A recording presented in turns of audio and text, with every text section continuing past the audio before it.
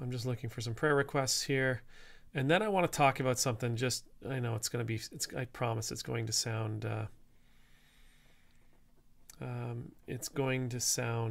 silly. But again, we talked about Yellowstone, right? Okay. So Yellowstone, there's a character by the name of Teeter. And Teeter, well, she lives on the ranch, the Yellowstone Ranch. She lives in the bunkhouse with all the guys. She's a Texan, and she has like the worst accent I think I've ever heard ever. And I don't mean worse, like she doesn't do a good Texan. The actress doesn't do a good Texan accent. She does, but her speech is so messed up. She has such a thick accent. You can't understand a word she says. And they actually, they use that. They use that in their writing, and in their acting. Anyway, she is not, the girlfriend of one of these cowboys. She is a cowboy. Now, on this ranch, they do this thing that at some point,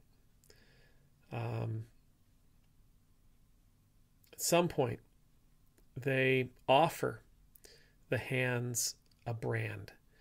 And what I mean is, a cow brand, you put it in the fire, and they wear that brand proudly on their chest, on their left chest, if they're willing. And if you accept the brand, it means that you are true to Yellowstone, that they have all your loyalty. Yellowstone above all.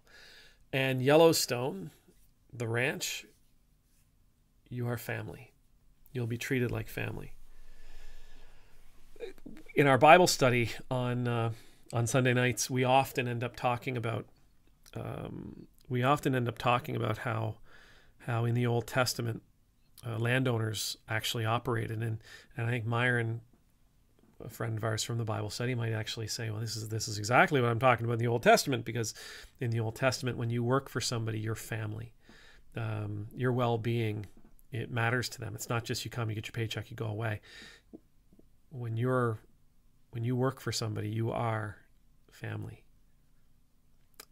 Anyhow, when I watch this scene where Teeter she accepts the brand, and she commits herself to Yellowstone, and as I said, Yellowstone commits themselves to her. Well, later on, there's a fight in the bunkhouse between two women. And the owner of the ranch says, that's it. Everybody's gone. Oh, no more women in the bunkhouse. No exceptions. And Teeter says, what about me? No, you got to go. And she's broken up over this. And so she confronts John. I think it's John and Rip, the right-hand man. John's the owner. Rip's the right-hand man. And she confronts him and she says, nobody works harder than me. I'm the first one at work and I'm the last one to leave. Nobody works harder than me. She says, isn't that true? And Rip says, yeah, no, that's true, boss.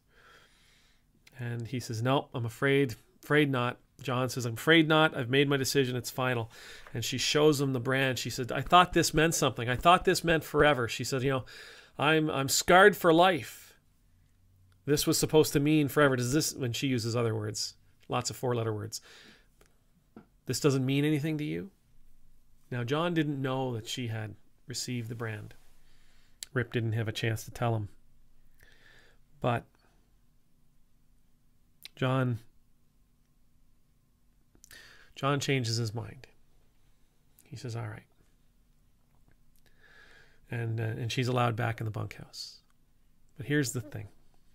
Here's what it made me think about when I was watching that. I was thinking, biblical worldview and all that. I was thinking about being a Christian and what it means to be a Christian. When I baptize somebody, you baptize them in the name of the Father, the Son, and the Holy Spirit, and then we take oil, and on their foreheads we mark them with the sign of the cross as a reminder that you are Christ's own forever. You belong to Christ. You're committed to Christ. You've given your life to Christ. And Christ, in return, promises you the rewards of heaven. You commit yourself to walking his way, and in return, you get those promised rewards.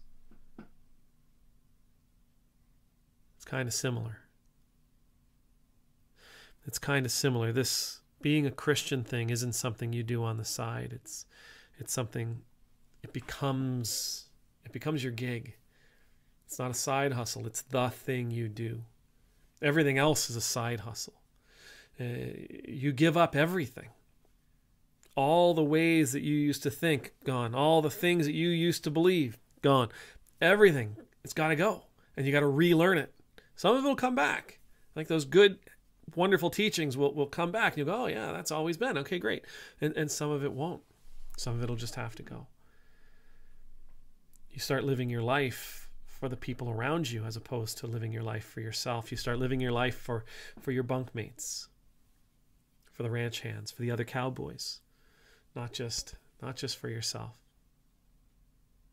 The community becomes the thing that matters. Your neighbors become the thing that matters. There's no more labels. When you become a Christian, there ain't no more labels.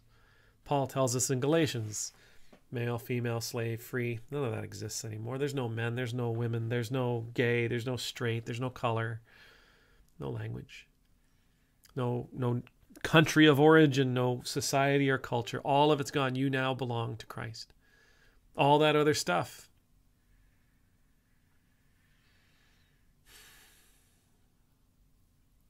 All that other stuff is, you let go of it. And when we're able to do this, when we're able to live this life, we're able to transcend this world. We're able to rise above it all. We're able to experience perfect liberation. You know, earlier, somebody in the comments said, in another video I did, the other video I released today, they said, no wonder the church is failing in the world. Christians are arguing about who's right when it comes to this particular political situation. I'm paraphrasing the comment. I apologize if you sent it. And you're right. You're right. None of that is theological. None of that is none of that is about how we're supposed to live in this world. We're off the ranch, and we're tangled up in things we got no business being tangled up in, and with people we got no business being tangled up with. We got no right telling people how to live, and here we are, we're doing it. And so what do we see? We see disagreement, and we see disunity. No business being out there. But we are, because there's an attachment we have that we haven't been able to let go of yet. And so we're not able to experience that perfect liberation and the perfect peace and the perfect calm that Jesus promises. But in all this, I talk about all the stuff that we give up. We become something so much greater as well, right? We become something beyond. We find ourselves above, and I don't mean from a superiority, in a superiority kind of way when I say this, but we find ourselves above the world.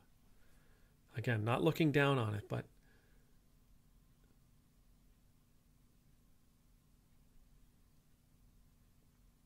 it doesn't capture us, captivate us, enslave us the way it once did.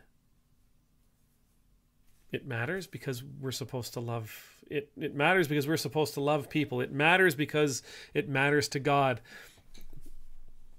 But we're not attached to it. We're able to go without. Anyhow, it was, I watched that clip and I laughed because she's a really great character. She is a really great character, and the actress who plays her is a really amazing actor. There's nothing I just like what I saw. It was amazing. But it reminded me of our call, that we give up ourselves for Christ, to follow Christ. We give up ourselves to seek God.